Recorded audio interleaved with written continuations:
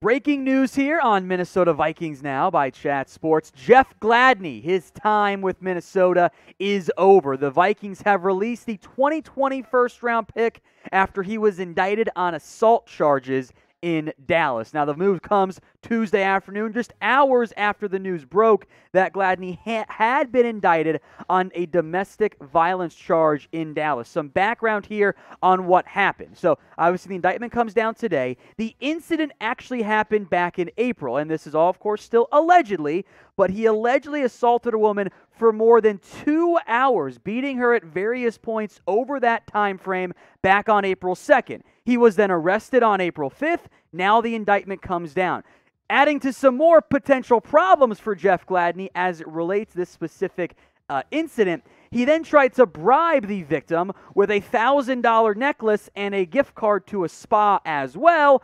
The news comes that he's been indicted, and the Vikings waste very little time choosing to release their former first-round pick. That is significant given how much talent Jeff Gladney has, and now the question is if he's ever going to play again in the NFL. This incident might end up ending the career of Jeff Gladney. Of course, we'll go more in depth here on how this impacts the Vikings, but the immediate focus for now is more on his future and, of course, the legal issues he is now facing. And, of course, we'll let the criminal process play out. The Vikings, however, well, they're not bound by that. They chose to dump Gladney and move on quickly. Here was their statement earlier today on their decision to dump Gladney. Quote, "Following our review of today's indictment against Jeff Gladney, we have decided to release Jeff immediately.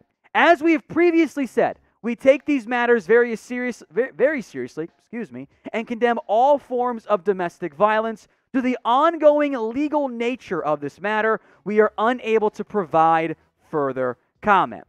Look, it takes a lot for an NFL team in barely a year to move on from a first-round pick. A guy that was supposed to be a critical part of their defense now and for the next potential decade as well. But clearly, there's a lot of problems here with the Jeff Gladney incident. There is a lot going on as it relates to Gladney, his legal issues, and the Vikings clearly think they don't want to deal with it anymore. So the decision to dump Gladney does carry massive ramifications for, of course, Gladney himself, but also for the Vikings in the short and long term. In reality, they've missed on their first-round pick due to off-the-field problems, and that will impact them. On if there is a bright side, which I almost feel bad saying in the context here, the Vikings have other options at the cornerback position. They went out and they added Patrick Peterson, the big-time veteran player who is going to probably be their number one corner immediately opposite what we think will end up being Rashad Brilliant. So 2 new additions this offseason for Minnesota are now primed to start. We could also, if we want to, count Mackenzie Alexander as a new addition, but he's kind of an old new addition. He spent most of his career with the Vikings, signed a 1-year deal with the Bengals, and is now back in Minnesota handling the nickel corner role. Cameron Dantzler is another young player entering his second year, also worth monitoring as a potential outside piece. He's now kind of more or less the hope as it relates to Minnesota for their young corners. Maybe Harrison Hand, Chris Boyd make an impact, but Dantzler's now the focal point here. As for Gladney himself, if he ends up being convicted, it's very difficult for me to see him returning to the NFL. The severity of this incident is a big deal and a big problem for Gladney, and of course it's not okay to ever do. We somehow feel the need to continuously remind people of that because it keeps happening in the world today. Gladney on the field, the numbers look okay. 7 tackles for loss, 3 pass breakups.